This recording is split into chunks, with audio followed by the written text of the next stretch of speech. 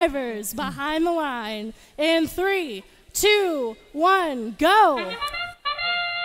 Match number 2 is underway in autonomous. Team 7426 looks like they're scoring for the Blue Alliance, and they're getting up on the charging station and balancing. Points scored in autonomous are worth more than when our students are driving the robots. Red Alliance robots now all moving on. 2662 scoring in the middle for the Red Alliance. Over on the Blue Alliance, NKMTC moving in. They've got one of the cubes, trying to get it on one of the pedestals, getting lined up, and they score.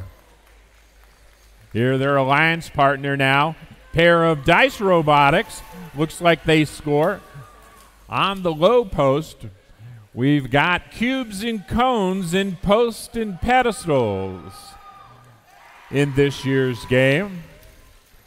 Red Alliance now, Robo Crew trying to score down low as Tiger Ops Robotics is trying to work their way up on top to that charging platform. Looks like their bumpers might be just a hair too low, not able to traverse that angle. 2662 coming to their human driver's station. Again, Robo Crew. Not able to hang on to it. Red Alliance robots working out in the center of the field right now. 50-59. That's the Midnight Cicadas. Maybe working a little defense on that Blue Alliance robot, Paradise, as they get lined up going into score for the Blue Alliance. Oh, a shot, and it just misses. Blue Alliance out in front as we enter the end game.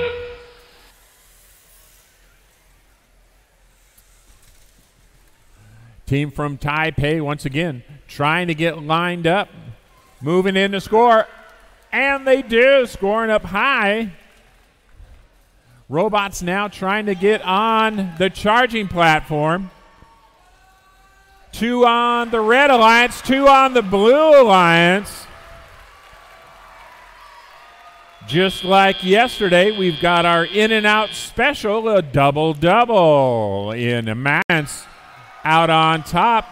Blue Alliance 77, our Red Alliance 29. Again, it looks like the big difference is the chart. Oh, over on the grid.